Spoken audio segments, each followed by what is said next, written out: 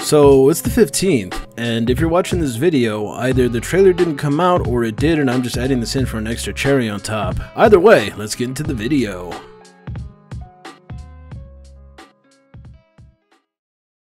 Just to be clear, the devs didn't explicitly say that anything was going to come out on the 15th. It was just something that the community said was going to happen because of the time frame that the devs set for themselves back in late July, but they did not give us a clear date, so they still have the entirety of October to tell us something or show something. And that's all I really have to say on that, so let's continue. So today we're going to be starting off with a video that was sent to me by a subscriber in my Discord. The person that made this video goes by a donut operator. Now, I don't know much about this guy aside from what people have told me, and what they tell me is that he was or is in some sort of law enforcement, and his content consists of him seeing footage of officers' chest or helmet cams, and he comments on them, or at least that's what I was told. Can't really say that I've actually watched his content, so I can't really say what he does, but people seem to hold him in high regard, so he seems pretty cool. But anyways, we're not really here to talk about him. We're here to really talk about what he said in a live stream. So let's go ahead and play that. Or the upcoming game ready or not? Yeah, supposedly I'm going to be working with them to help out with the game. So I'll let you guys know. I think that this is quite literally the first time that I've seen Void reach out to a YouTuber and ask them for help. If this is true, I tried to get a confirmation from the guy that gives out the emails, but he has yet to reply to me. I'm still sitting here wondering, what's he helping them out with? I mean, obviously he's going to be promoting the game in some way, but because he has some sort of history with law enforcement, I guess he's gonna like put his 2 cents in to particular moments in the game. At least that's what it seems like to me. But I thought that they had already had law enforcement working on the game with them, so he could be a voice actor. I don't know, but that was interesting nonetheless. Alright, so let's move on to the next one here, which is gonna be Reddit. They changed up the way that the Reddit looks, and I really dislike the way that it looks, so I guess I'm gonna have to do my own format. So let's see how this goes. So we're going to be starting off with, in SWAT 4, if you press the use key while aiming at the cuffed suspect, the main character would say something funny. Will we have this feature in Ron? For example, in SWAT 4, pressing F on a cuffed bad guy who has been reported to talk would make the main character go like, yeah, nice try, you lose. Is that supposed to be a reference to PewDiePie? You laugh, you lose. You India, you lose it. In response to what the suspect may have been saying, or something like, tell it to the judge. And pressing F on a cuffed civilian who has already been reported would make the main character say, don't worry, we'll get you out of here. Or, sorry, just following procedure. My favorite one is where the sound's all disinterested, and he just like, yeah. It's pretty funny. It was really meant to be a response to a civvy going, I didn't do anything wrong, etc, etc. It's a funny little thing. Will Ron have it? And Easy Street replies with, just to be clear, this was a feature that was added in the Elite Force mod. Oh, I was the one that programmed that into the mod. Damn it, Easy Street, why do you got to raid on my parade? Alright, well that was interesting. Let's move on to the next one. Up next we have units. Will there be a possibility of customizing your kit and RPing a specific unit? More specifically a vintage gear, 80s FBI, ATF, SWAT, etc. And the developer replies with, ideally you'll be able to select new units in the future as per our post-release plans. I'd be a fan of adding more classic vintage SWAT dudes. That'd be awesome. Yeah, I think that would be actually pretty cool. Just imagine like one of the SWAT characters from SWAT 4 coming into this game. That'd be actually pretty cool. Alright, moving on to the next one. Up next we have, what are the types of movement mechanics we'll be seeing in Ron? I already know that we may not see vaulting being implemented, and that jumping may be a thing as well. But what about sprinting mechanics like stamina? Or possibly players being able to rappel? Not trying to compare to Siege. Edit, forgot to mention if leaning will be possible as well. Will there also be deployables that affect movement like ladders? I'd also like to know how far you guys are going with the movement capabilities. This guy needs to read the FAQ. Which, if anybody doesn't know, the FAQ is a bunch of questions that was asked by the community and it was answered by the devs themselves. So the answers to a majority of questions are in the FAQ. Just letting people know. The link is in the description. But the developer went ahead and, decided to answer him, so let's see what he says. Vaulting will most likely be in. It's not in currently, but we're looking into it. You can lean quickly, lean dynamically, in increments from a standing position, etc. There's no sprint at this time, but that may evolve depending on requirements of our level going forward. The overall plan plan is to give the player as much movement control as possible. No sprinting. Interesting. Later on in the comments, somebody says, sprint wouldn't always be used, so that's a smart idea. Will aiming down sights have a focusing effect on iron sights? And the developer replies with, you can focus on ADS by holding shift. As I was taking the squad model. Later on in the comments, somebody says, on the topic of free look, any track IR support, especially for incremental leaning? And the developer replies with, there could be for free look, but probably not for incremental leaning, at least not from the get-go. Later on in the comments, somebody says, I don't remember if anyone has said something about the mod support, but advanced track IR support might be a good idea for a community mod, since it's so niche. And the developer replies with, we've talked about mod support quite a few times, I believe. Definitely want to support mods. Later on in the comment section, somebody asks, what about the different ducking heights shown on the website? And the developer replies with, that's a lean system in play. Crouch, lean key down,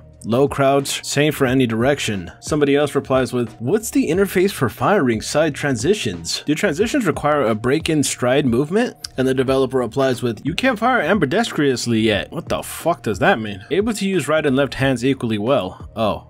Okay. Our technical animator really wants to do this, but obviously we've got stuff to look at first. Interesting. So if I wanted to switch hands, I could do so, which is actually very useful depending on what corner you're trying to go after. Man, that was a lot of information on one little post. Well, let's move on to the next one. Up next we have gameplay downgrade. Is the game going to be a situation like Rainbow Six Siege where the gameplay trailer shows the game looking and playing great, but on release is drastically downgraded? And the developer replies with, we're not a company with decades of history and released games. We can't afford to lie. Now, I've been saying that for a very long time now. You want to cut the trailer to be interesting and tight, of course, for the sake of public interest, but anything we show will happen in game.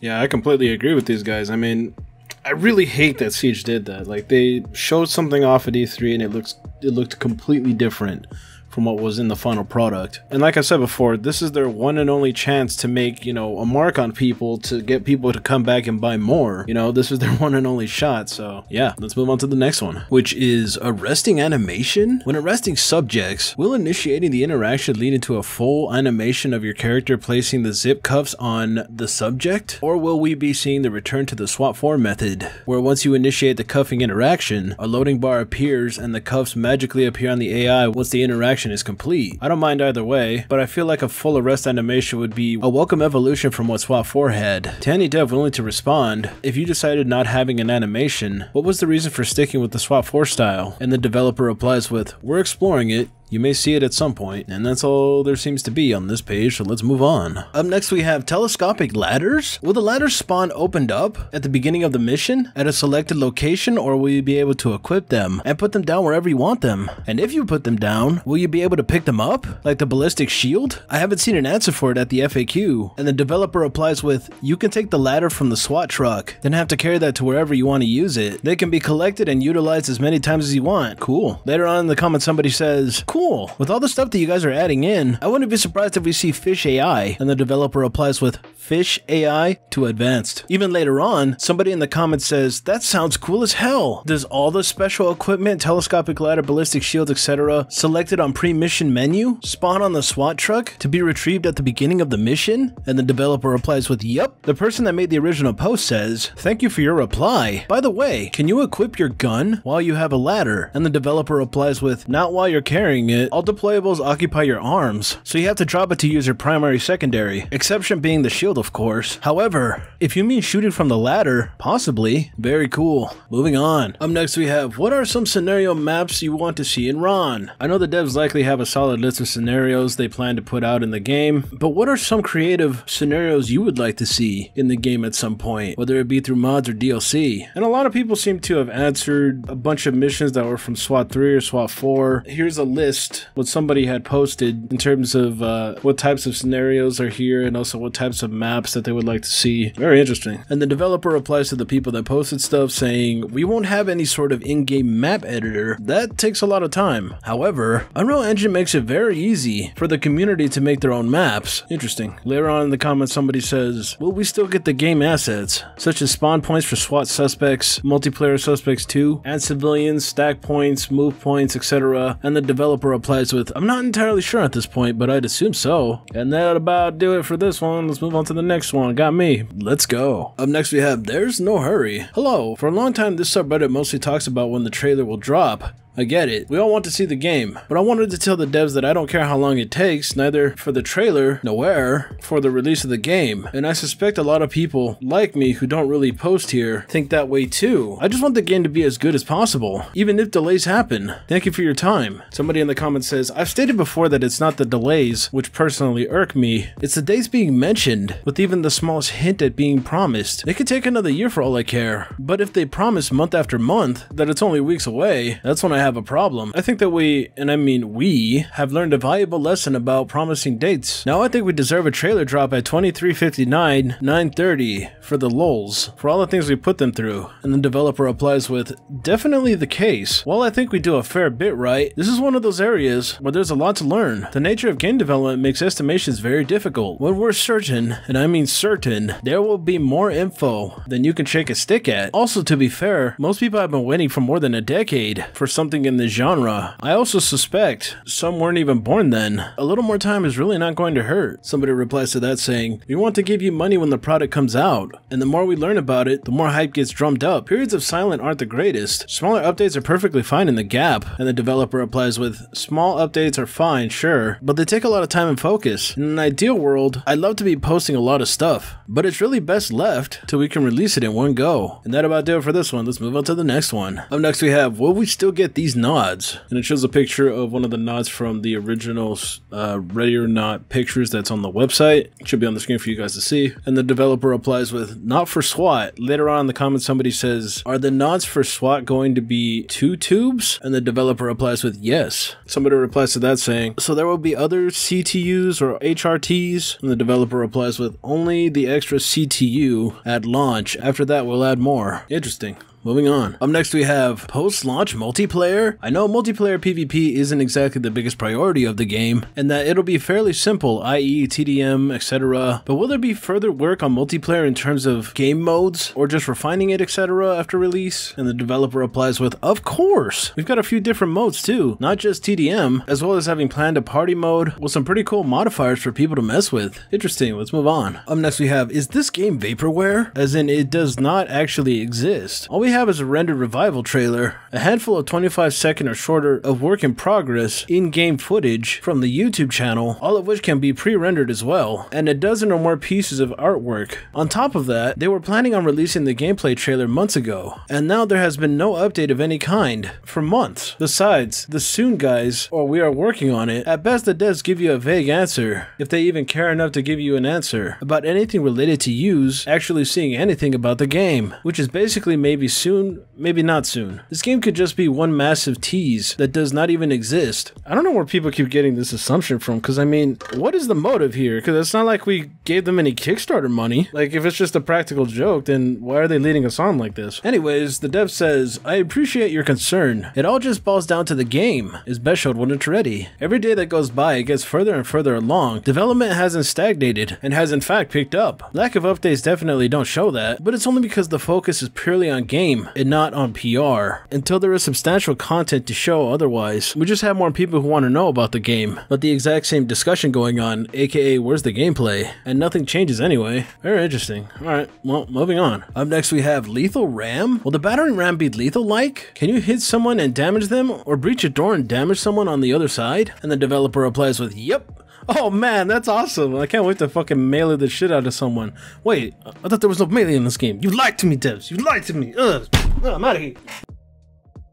Well, I just came back to finish up the video, so let's talk about the next one. DLC operators? Which operators would you like to see in a DLC later? Devs in the wrong community. I know that the game didn't even get out on Steam yet, and I don't mean as a suggestion or anything like that, just as a fun discussion. Personally, I would love to see a tactical police force. It's usually not mentioned in video games, films, etc. Like the Irish Euro, or for example, the Hungarian tech. And the developer replies with, lots of plans for future police forces to be implemented. Somebody in the comments says, if you are doing DLCs, do it like the old school expansion, for example, AoE and AoE Rise Son of Rome. Almost different games. And the developer replies with, that's the plan for expansions. And that ought to do it for this, so let's move on to the next one. Up next we have, the game is dead and it's not even out yet. And the developer replies with, says who? Moving on. Up next we have, anyone know if the battering ram can open up doors in one hit? The title says it for the most part. Also, are there doors that are made of different materials, like for instance metal doors are less susceptible to rams or something like that? And the developers reply with, doors can be given an integrity which will affect how resilient they are, but usually the ram will knock the door open once broken in. And that's it for this one. Let's move on to the next one. I have a question. Hello. I was thinking about truck setup phase. When you go into a mission and you see your stuff is not adapted to the situation, can you go back to the truck and make some changes? Thanks. And the developer replies with, hello, that's not a feature currently. Players will have enough information at the start of the mission in their planning phase, so it shouldn't be an issue. The person that posted this post says, thanks for the answer. Question please. I know it's not Siege, but is terrorists enabled to destroy your drones? Then you can't get some important information? And the developer replies with, drones can be destroyed or just damaged. Interesting, so the drone can actually survive if it takes a hit. Did not know that. Later on in the comment section, somebody says, but will we have situations where information is limited, very limited, or minimal? And the developer replies with,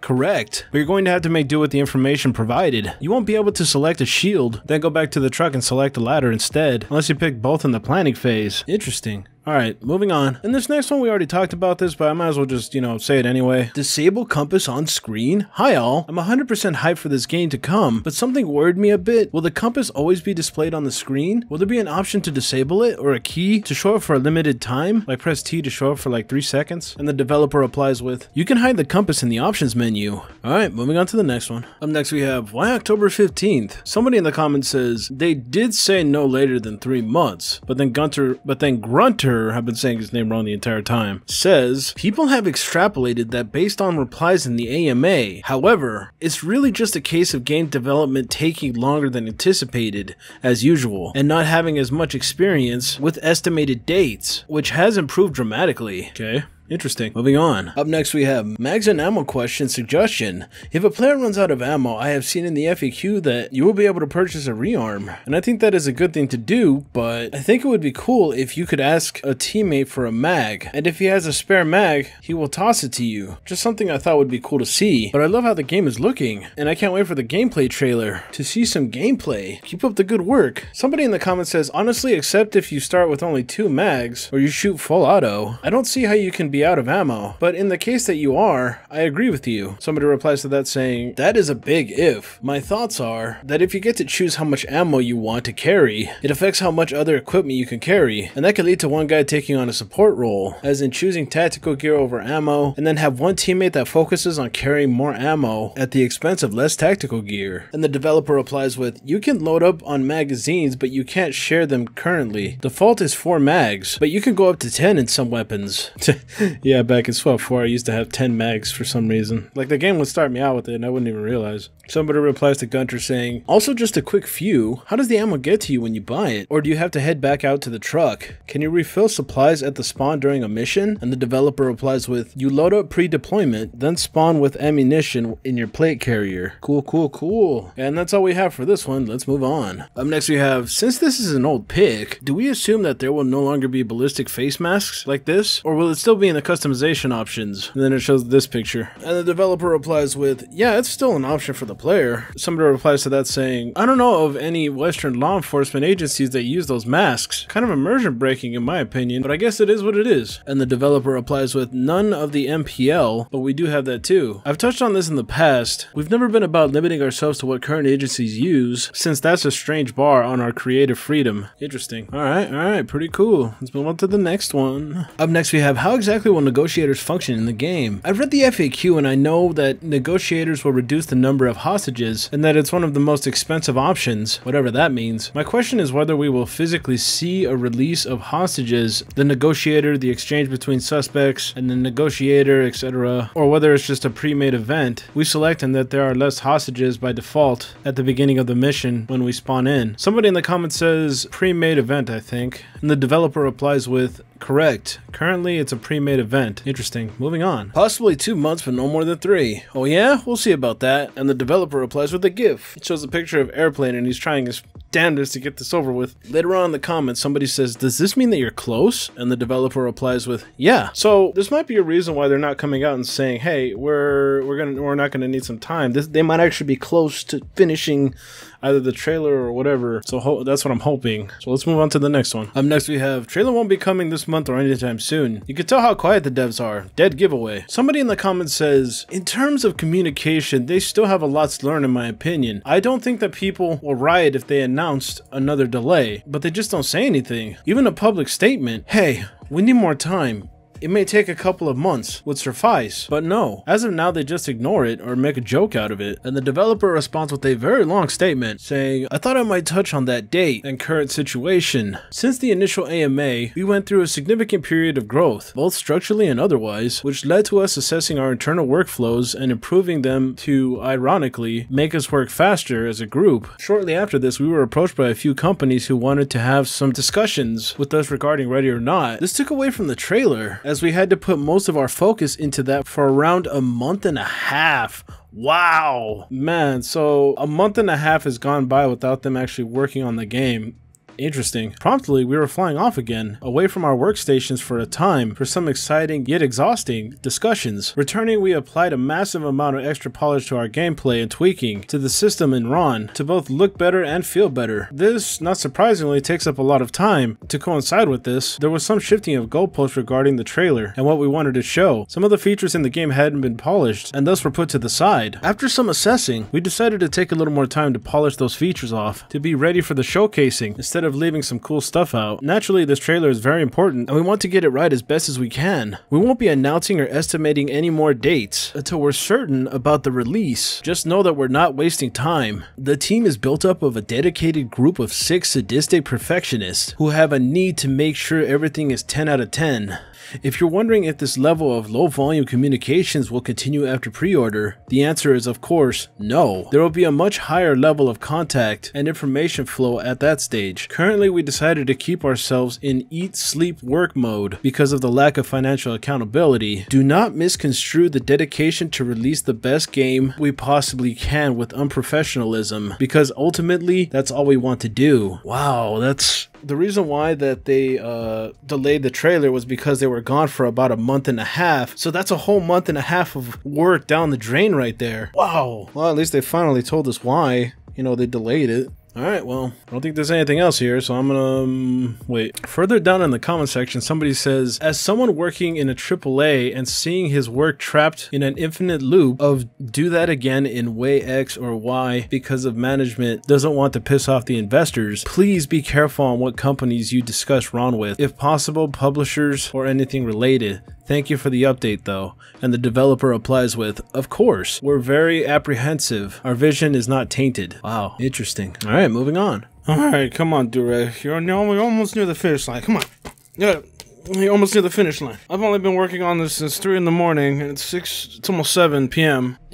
Up next we have gun aiming. While playing games like Rainbow Six Vegas 2 and SWAT 4, I hated it when I would point my gun at my teammate while stacked at a door and whatnot. It doesn't seem to be realistic, aiming your guns at your mates while they're having their guns down while stacked. Would there be a key to lower your guns like an Arma, or at least rest it? And the developer replies with, currently, it auto lowers on teammates unless ADS. I've been pushing for us to have an extra key for those total immersion players to toggle lowering manually. Somebody else says, God, yes. Essentially a safety, but also aesthetic, right? And the developer replies with, yeah. Later on in the comments, somebody says, it'd be nice to have some automated mechanic to prevent friendly fire when firing immediately next to a teammate IRL. This is safer than firing past the teammate from a distance. In games, it's exactly the opposite because the muzzle doesn't get pushed aside when teammate jerks suddenly using just 8 movement directions. I'm sure you have bigger fish to fry, just a thought. And the developer replies with, it's very unlikely you'll be able to TK with our system, unless aiming of course, but we don't want to neutralize all player control. Interesting. And that ought to do it for this. Alright.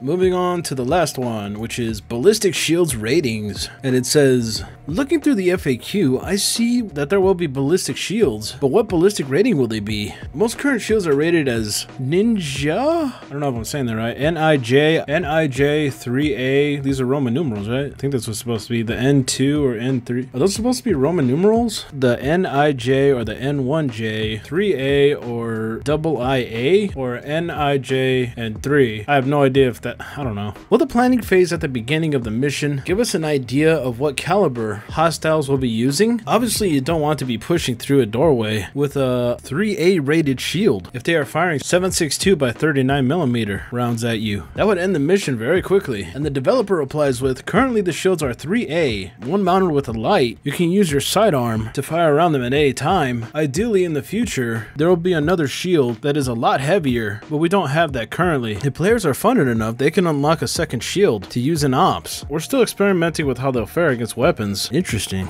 Somebody replies to that saying, if players are funded enough, they can unlock a second shield to use in ops. If players are funded enough, and the developer replies with, void coins. Jokes aside, currently as you progress, your team's fundings go up. So basically what's happening is that if anybody's ever played Insurgency Sandstorm, anytime that you play through a mission, it gives you like coins, and you use those coins to eventually, you know, unlock a bunch of like cosmetic stuff. That's basically what he's talking about. I don't want to, you know, get people mixed up with like, you know, loot boxes and microtransactions and all that shit. Yeah, that's not what he's talking about. He's talking about unlocking credits as you go through the game and then getting, you know, stuff to buy things with like a shield or a breaching thing or a ladder or whatever. That's basically what he means, I think. Somebody replies to that saying, oh damn, that's cool. So later you can replay old missions with more funding to try and do better? And the developer replies with, that's the plan. And that is the end of our video. I want to thank everybody for coming out to watch. This took a very long time to do. I am never going to say that I'm going to do a video on a specific date, especially if it's not, you know, like literally the day before, because